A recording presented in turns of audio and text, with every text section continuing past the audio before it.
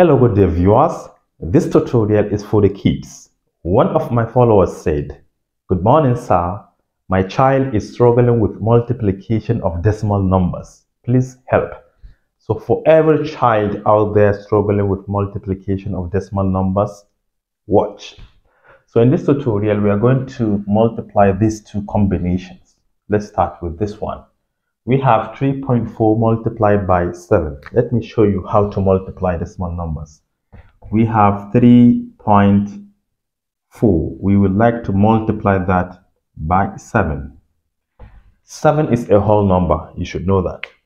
And 3.4 is a decimal number. With how many decimal points? Only 1, because to find out the number of decimal points in a decimal number, you have to count the number of digits after decimal point. This is a decimal point, right? Then we have only 4 to the right. So this number contains 1 decimal place. What about this one? 0, because we do not have any number. Though we know naturally 7 has a decimal point right here. So you can add as many zeros as possible. But that does not make it to be a decimal number. So to multiply 3.4 by 7, you should pretend as if you are dealing with whole numbers. If we consider this as a whole number, it would be 34, right? Though we know it is 3.4. So just pretend as if there is no decimal point there. Multiply the numbers naturally. Always start with the bottom right number, which is 7, though we have only 1 digit here. Take that number, multiply with the top right number, the first number to the right, which is 4. So 7 multiplied by 4 will give us 28. This is how 28 is written, right? 28. So write the unit number, which is 8. Then you have 2 left for a moment. Then continue. 7 multiplied by 3 is going to give us 21. But that 21 should be added to this 2 extra to make it 23, right? So you also write 3, which is the right number. You have 3. Then you keep 2 aside. But we do not have any other number here to multiply by 7. So you can drop your 2 and you are done.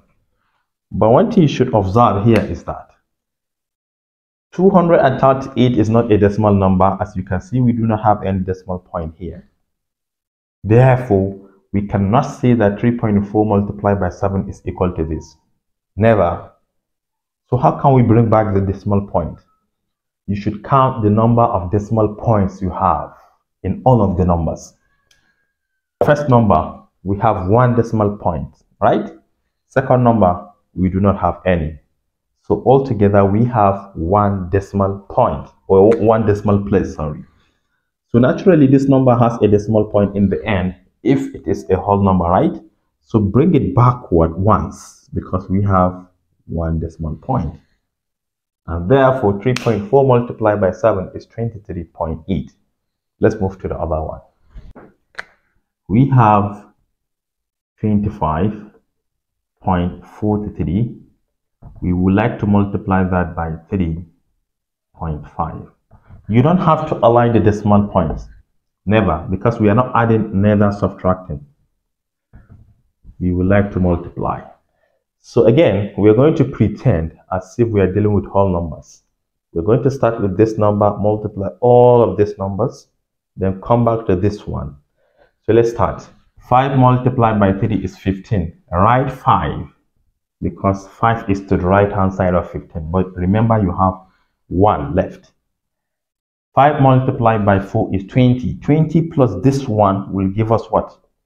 21. Write 1 here, but you still have 2 left. 5 multiplied by 5 is 25. 25 plus 2 is 27, right? This is 27. Write your 7 here, but you still have 2 left. 5 multiplied by 2 is 10. 10 plus 2 is 12. Right, this is how 12 is written, right? Write 2, but you still have 1 left. But we do not have any other number left, so you bring down the 1. Then you come back to the second digit here, which is 3. But this time around, as you multiply, do not write it under 5. You have to be skipping 1 number. Suppose we have Another one here, if you are multiplying for the third time, you have to skip one number again. So 3 multiplied by 3 is 9, but do not write 9 here. Write it under the second digit to the right. 3 multiplied by 4 is 12. Write 2, you have 1 left, right? 3 multiplied by 5 is 15, plus that 1 you have 16. So you write 6, you keep 1. 3 multiplied by 2 is 6, plus that 1 you have 7. You draw a line and add all of these numbers together. Add them this time around. 5 plus nothing is 5. 1 plus 9 is 10. Write 0. You know you have 1. You carry it all over. 7 plus 2 is 9, plus that 1 you have 10 again. For 10 is 1 0, right? Write 0, you still have 1. 2 plus 6 is 8, plus that 1 you have 9. 1 plus 7 is 8. All right, so what do we have here is 89,005. But that is not the actual answer. To find the actual answer, you have to determine the number of decimal places. For the first one, you see after a decimal point, we have 2 digits. Therefore, this number has 2 decimal places, while this one has 1 decimal place. So altogether, we have 3 decimal places. So you count 1, 2, 3. Drop it here. 89.005 is the answer for the multiplication of 25.43 by 3.5. As simple as that. But the question is, what if we have another digit here? For example, suppose we have 2 here. That is 23.5. The answer will not be the same, right? But take note of the... Okay, let me just do it elsewhere so that I will not confuse everything. Let's assume we would like to multiply. Let me include 0.053, for example, 0.053 by maybe 2.63, something like this. Another multiplication. You start here as always. 3 times 3 is 9. 3 times 5 is 15. Write 5, you have 1 left. 3 times 0 is 0, plus that 1, you have 1. Then 3 times 0 is 0, right? We are done. Then come back to the second digit here. 6 times 3 is 18. Do not write it under 9. Skip 1 digit.